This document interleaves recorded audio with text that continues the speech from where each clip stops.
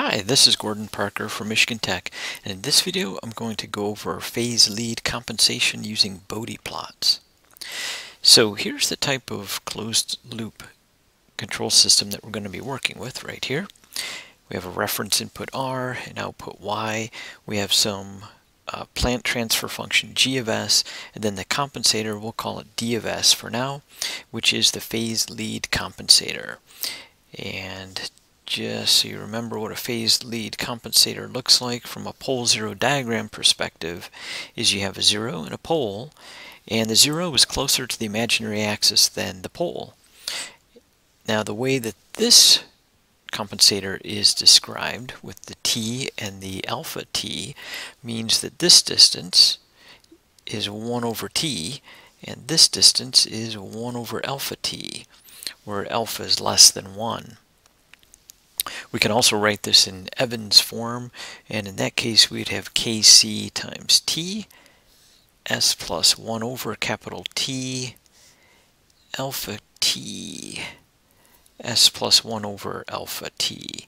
And of course that T would cancel with that T, and that would be the compensator. So now we can see the 0 and the pole as the 0 and the pole. Now, what does a phase lead compensator do for you? Well, it allows you to put a desired amount of phase, we'll call it phi m, at omega m. It has a small, but we don't want to neglect it, effect on the magnitude plot. So while we're adding this beautiful phase to the phase plot, it will also shift the magnitude plot up, which, as you'll see in a minute, changes the gain crossover frequency, and we have to be very careful about that. Now, how much phase can you get? Well, from one compensator you can get up to maybe 50 degrees of phase. If you need more than that, then you ought to use additional phase lead compensators. Now here's a Bode plot of just the compensator. So let me scratch that out and call this the magnitude of D and the phase angle of D instead of G. And I'll go ahead and cross this out and call that D also. So what I've done is I've made a Bode plot for this particular transfer function, 3 times s plus 1 over s plus 3, which is really just a phase lead compensator with an alpha of 1 over 3 and a capital T of 1. What I've done is I have generated a MATLAB Bode plot in blue, then overlaid on top of it the approximate sketch that you would get if you were doing this using some of the asymptotic sketching rules for Bode plots. So what we can see here are a couple things. Let's focus on this plot first. The maximum amount of phase that we get from this compensator is phi m equals inverse sine of the quantity 1 minus alpha over 1 plus alpha. So that is going to be how we're going to determine what alpha is of the compensator. It's going to be based on how much phase we want to extract from that phase lead compensator. Now at that maximum phase point, if we go up here, we can see that the magnitude plot actually goes up a small amount. And the amount it goes up is this, negative 10 times log alpha. Now we can write that in a slightly different form. Maybe that's good to do. We could write it as 10 log 1 over alpha. So as soon as we know alpha from how much phase we want, we can determine how much the magnitude plot is going to shift up. And that is what's going to lead into determining where we put this maximum phase of phi m. We're going to put it at some location omega m, and we'll determine that again based on how much that magnitude plot shifts up and how much it shifts the gain crossover frequency. So here's a summary of the design procedure. We'll compute alpha based on how much phase we need. And then we can compute the frequency where we want to put the phase, and we'll call that omega m, by knowing how much the magnitude plot is going to shift due to that value of alpha. And then we'll just compute capital T. Then we have nearly everything we need to construct the phase lead compensator, which is this.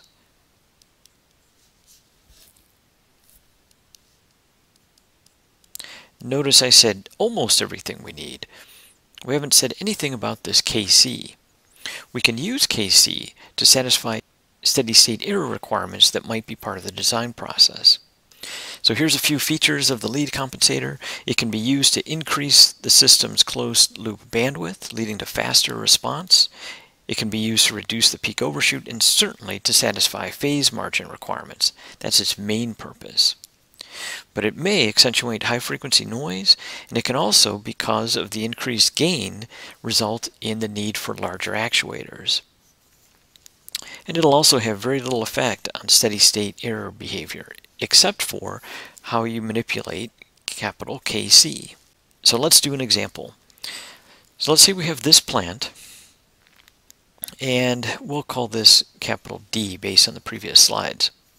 What we'll do is design a lead compensator so that the steady-state error to a ramp input is less than or equal to 0.01 and the phase margin is greater than or equal to 50 degrees. So let's figure out what we have to have for KC to handle that steady-state error requirement. This is a type 1 system. It's unity feedback, so we can express the velocity error constant as the limit as s goes to 0 of d times g, where this is g, multiplied by s, of course. And so what this gives us is 2.5 kc over 2.5, and that's just kc. So the steady state error to a ramp input is 1 over kc, and if that has to be less than 0.01, it means that kc has to be greater than or equal to 100. So let's just pick kc equal to 100. Now to do the rest of the design, let's use MATLAB. So here I've coded in the transfer function with the kc of 100, and we'll just use a Bode plot of g to pick off the phase margin and the gain crossover frequency, and then finish off the design using sisotool after doing a few calculations. So here's the Bode plot, and we have a gain crossover frequency of roughly 15.8 radians per second. If I go down to the phase plot to that same frequency line, we can see that we have about 9 degrees of phase margin. So we have a gain crossover at 15.8 radians per second and 9 degrees of phase margin. Now it'd be tempting to put that little phase bubble of the lead compensator right here at the gain crossover frequency. But if we did that, it would be a mistake, because we know that the magnitude plot is going to shift up due to that phase lead compensator. That would move the gain crossover frequency to the right, and we'd be on the downside of that little phase bubble, and we wouldn't be extracting the maximum amount of phase from our compensator. So we don't want to do that.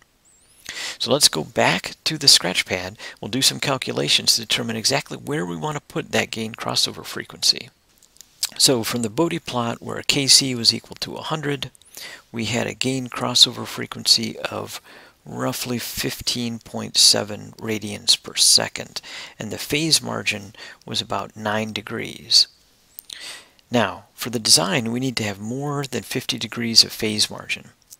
So it would be tempting to just use 50 degrees as our design requirement, but really we should add a little bit to that so that we give ourselves a little bit of margin for our phase margin.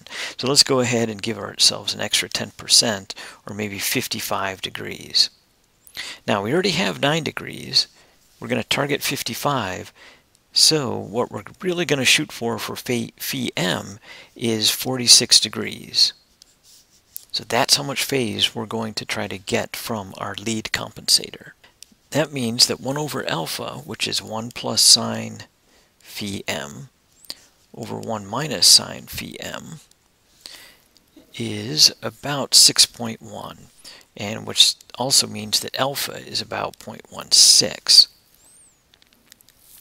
Now what we need to do is find out how much the magnitude plot is going to shift due to the phase lead compensator. So the amount of shift in the magnitude plot is going to be 10 log 1 over alpha. And that is about 8 dB. So let's go back to the Bode plot and find the frequency where the magnitude plot is negative 8 dB, because this is how much the lead compensator is going to scale it up. So let me shift this dot down to negative 8 dB, and we see that the frequency is at 25 radians per second. That's our omega m. So let's go back to the scratch pad and finish off the calculations. So from the Bode plot, we determined that omega n is 25 radians per second.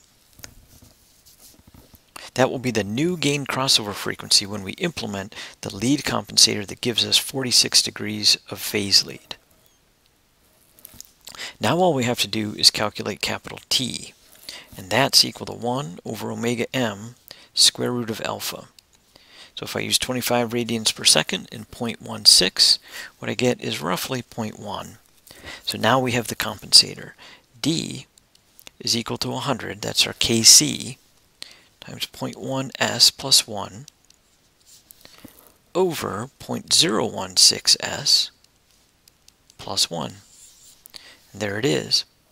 Now, if I factor out the 0.1 and the 0.016, that is, put it into Evans form, then what we would get is D is equal to 625 s plus 10 divided by s plus 62.5.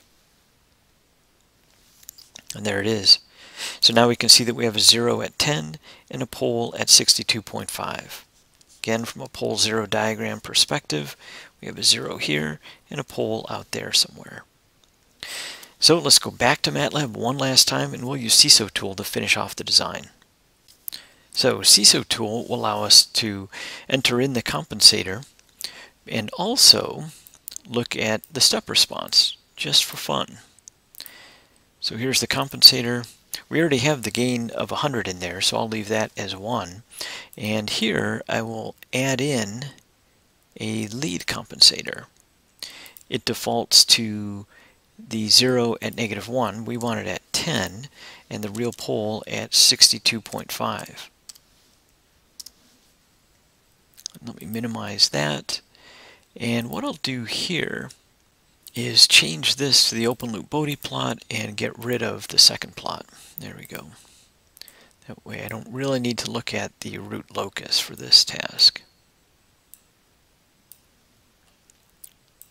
Okay, so there's our Bode plot. Beautiful. You can see the remnants of the phase bubble right here. And look at that phase margin. We got 52.1 degrees, and our gain crossover frequency is 24.9. That's almost exactly what we designed using our equations on the scratch pad.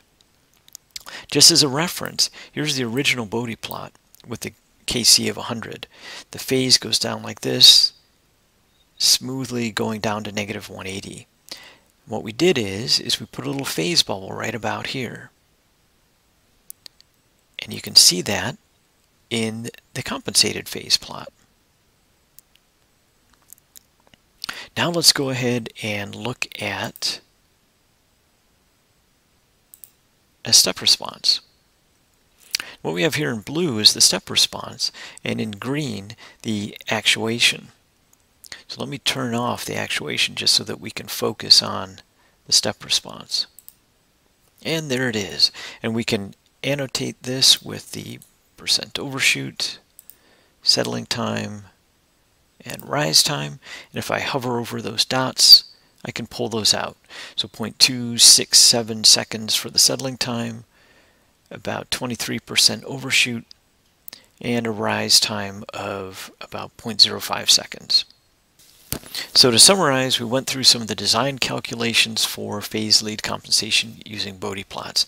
And the biggest trick is that after you determine how much phase you want, you have to make sure that you put it at the right place. And that's typically going to be a little bit to the right of the gain crossover frequency of the... Then we did an example where we did exactly that. And at the end of the example, we ended up satisfying our phase margin, which was 50 degrees, and we got 52. And our steady state error requirement said that the gain needed to be 100, and that's exactly what we went for. So once again, this is Gordon Parker from Michigan Tech, and thanks for watching.